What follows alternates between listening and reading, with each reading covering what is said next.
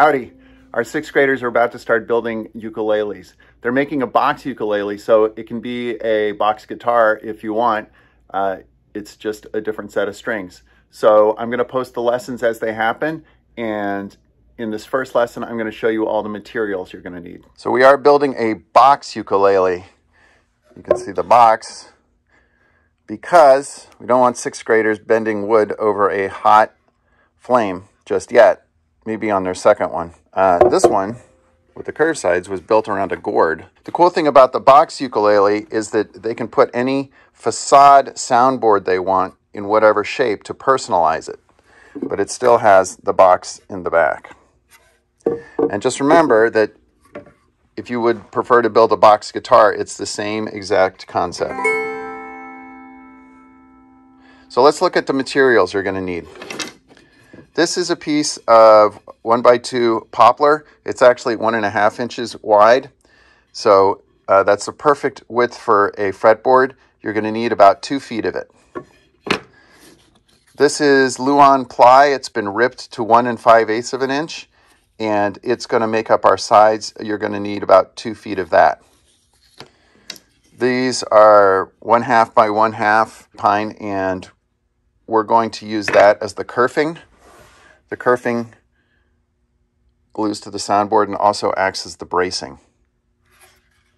You're going to need another piece of Luan. This is a short piece. It's only about 10 inches long, and it's ripped to 1.5 inch width, the same as the neck.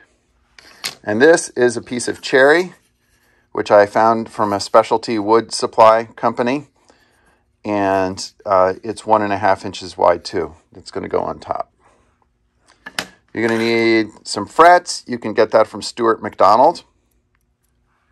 And a couple more pieces of Luan are going to make the soundboard and the backboard.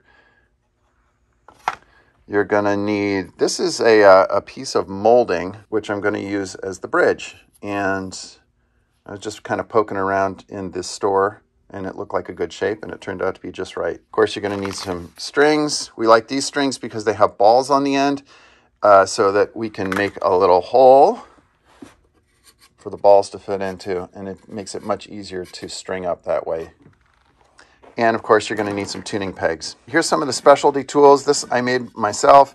It's a fret template to make sure your frets are in the correct place. You're going to get your fret measurements from the Stuart McDonald fret calculator. And here's some other specialty tools you're going to need.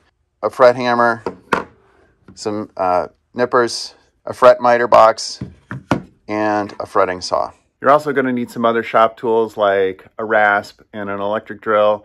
And if you have a miter saw, that would be great. And just various other things you probably have already, like a file. So we're ready to start. I'd suggest you get all of your materials before you begin. Okay, good luck.